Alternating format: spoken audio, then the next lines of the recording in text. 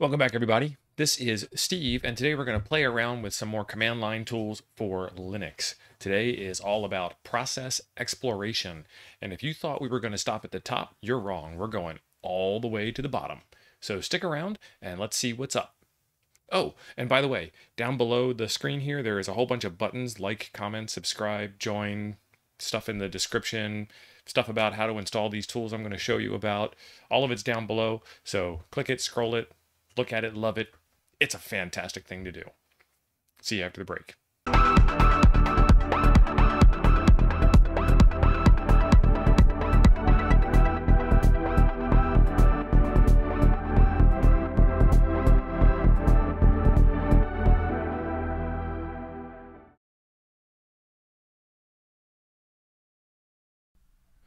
Do you want a free Raspberry Pi Pico? PCBWay is sponsoring a Raspberry Pi Pico contest. Share a project and get a new one for free. Any submission between 419 and 619 gets you a free Pi Pico. If you're one of the top 10, you also could win a Raspberry Pi 4 4GB model and a $100 coupon. Check out the link in the description. Okay, folks, today we're going to play around on a Raspberry Pi. This little utility that you see on the screen is called NeoFetch, and this is just a neat way of seeing what machine you're on. I move around from different operating systems and different machines in different states, in different countries. All day long, it's what I do. And this is a quick way to see what kind of machine I'm working with. As you can see, there's a great big Raspberry Pi logo, so this must be a Raspberry Pi. But also it will tell you that this is a Raspberry Pi Model 4B revision 1.1, which might be important when you're installing some software in the future that may or may not be compatible with the Model 4, or may not be compatible with the Model 4B, or may not be compatible with revision 1.1 of this board. It also tells me that this is a 4 meg board, and that I have 64 megs of memory available, and that the CPU is 1.5 gigahertz, and I'm running the ZSH shell, and I'm over a terminal, and all kinds of other stuff. One thing that this really doesn't tell me is how many cores that I have. Oh, yep, it does. Right next to CPU, it says BCM 2711. Then it says 4. So this is a 4-core machine. That is fantastic stuff, but all it tells you is how capable the machine is, not what's really going on. So we'll take a little bit of a further step down, and we'll look at what we used to do way back when.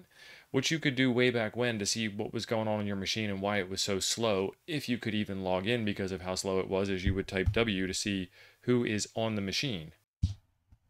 Okay, and W tells you a couple of useful things. It tells you that the user Pi is logged in, and that happens to be me, and that the machine has been up for 7 minutes getting ready to get this video recorded, and that there is one user, and then it tells you this fancy thing called a load average, and the load average is what has happened on your machine in the last 1 minute, 5 minute, and 15-minute periods. And so you can kind of get an idea of how busy your machine is and how long it has been as busy as it is. So as an example, this machine is at a 0.07 load average, and with a 4-core machine, that's pretty good. The rule of thumb today is that it shouldn't be any higher than the number of cores you have. This is a 4-core machine. The load average in the last minute should never be higher than 4.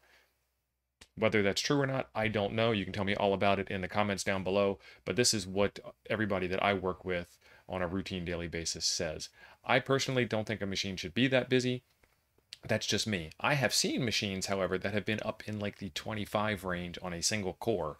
So it really just depends on what your tolerance is, what your threshold is, what your own personal duty cycle plan is for your own server environment or workstation environment. So tailor this to your needs and to how you feel about things in your world. Totally customizable, not a problem. What this tool, this W tool, does not tell you is what the actual processes are. So the next thing up is to run your process list, and I have this muscle memory from many years of doing this where I just do PSAUXWW. I don't even know what half of this stuff means anymore, but it gives me this kind of view, and this is the view that I like to see. And now I can see that there are a bunch of tools running, and each of these columns means something different. Let's see if they're nice enough to give us column headings at the top. All right, so we have which user did what. We have the process ID, so you can manipulate the process. We have how much CPU the process is using, which is very nice. We have how much memory the process is using, and a couple of other things, which TTY it's on, start time, the start of the process, the time of the process. You can see from before the machine's been up for 7 minutes, so the start of the init process was 7 minutes ago. There's a kind of a one-for-one match there, huh? Wonder why that is. So there's some useful information here, and you can do some stuff with this if you know a whole bunch of the rest of the tools, but we've come a long way. And by we've come a long way, I mean like since like 1970 something to 1990 something, and there's a tool out called Top.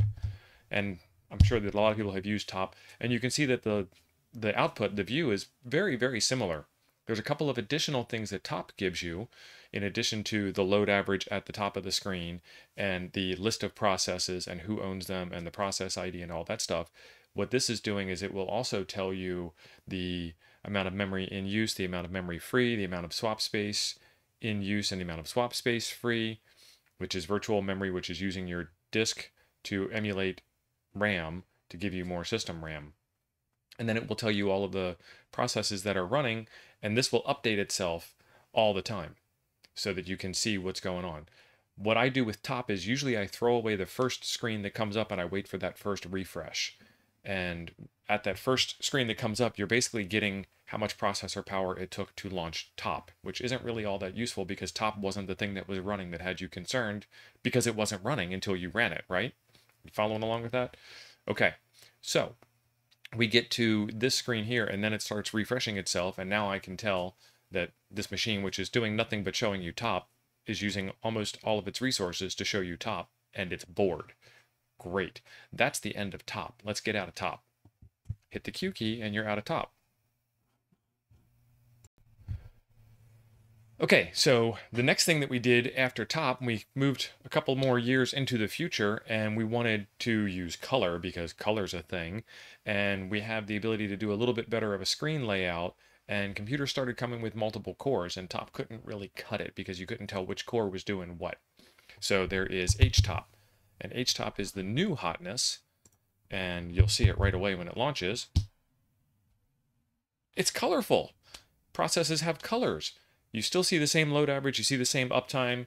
You can see now the number of cores and how busy they are, and you can see the amount of memory, and you can see the amount of swap, and it's in bar graph format. And you can press a whole bunch of function keys that are outlined down the bottom of the screen. F1 for help, F2 for setup. So F1 for help. There's your help screen. And it tells you all kinds of stuff that you can do, which is really friendly to have something like this in hand. So you don't have to like run htop, want to make a change to your system, not know how to do it.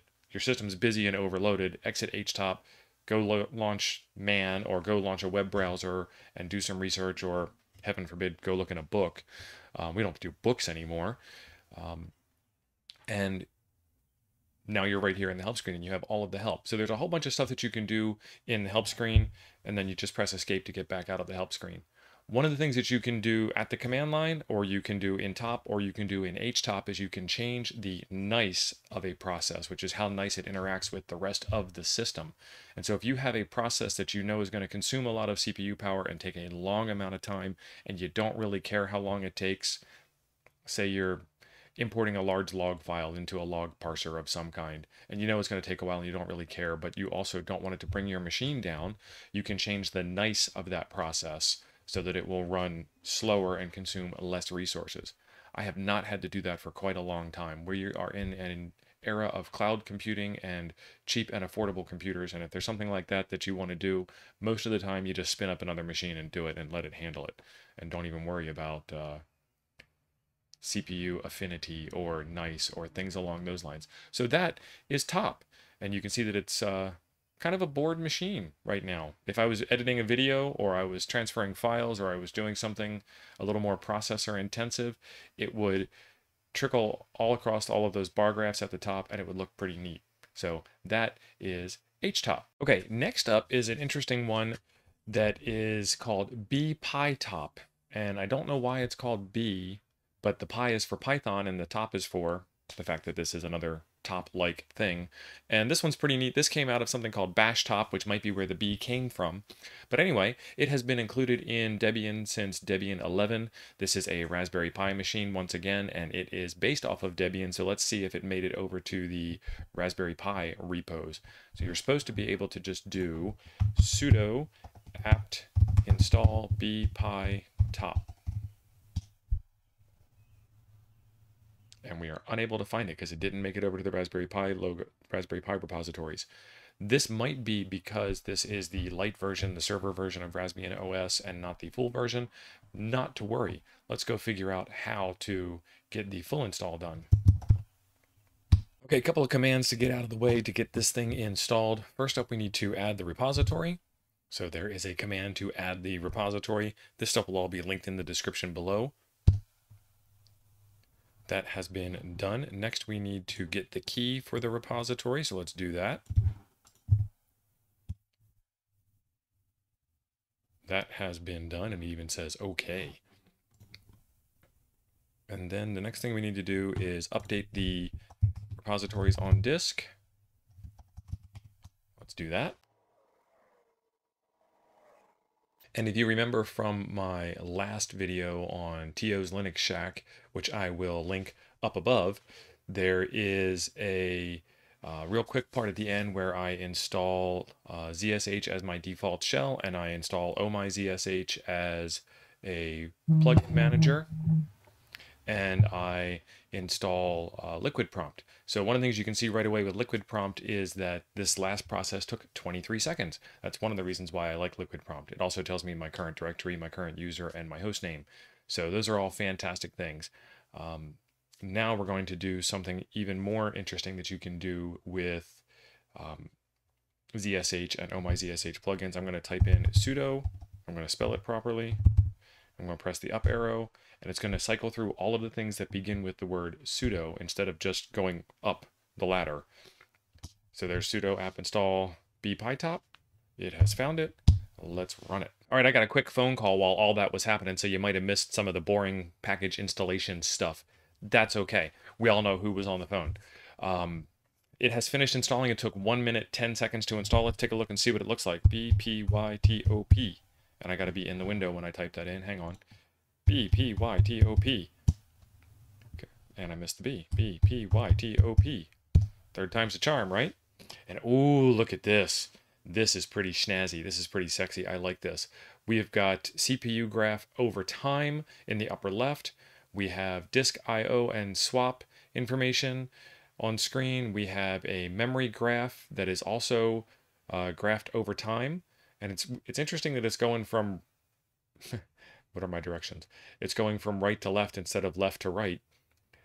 It also has network traffic, and it has all of your process lists. And if you look really carefully, I don't know if it's going to come across on the screen all that well, but if you look very carefully, the colors on the process list are fading down to the lower intensity processes are lower intensity colors, and the higher intensity processes are higher intensity colors.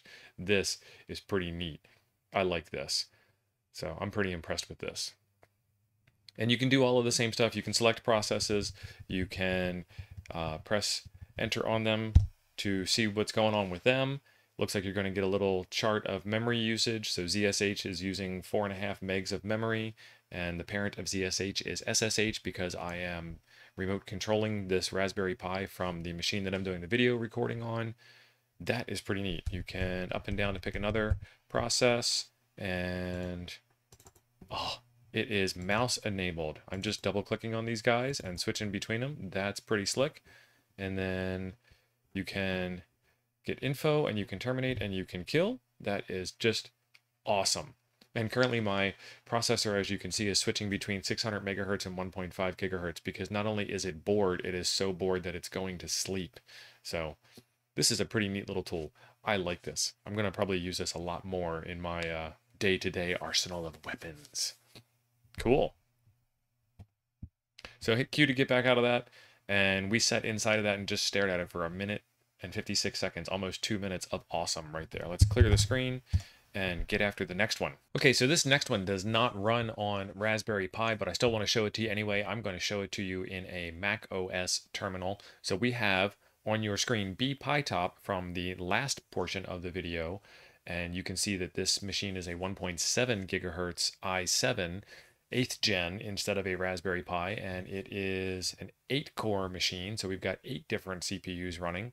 And this is the machine I'm running OBS on, so you can see that OBS is taking up a whopping 10% CPU while it is doing this thing. So we will flip back and forth between these two windows while we're doing the thing that we're doing and see what we can see. Okay, so for a macOS install, it has a built-in package that uses the Homebrew package manager. So let's tap that cask, brew tap Clement Sang, I think that's how you pronounce that, /bottom.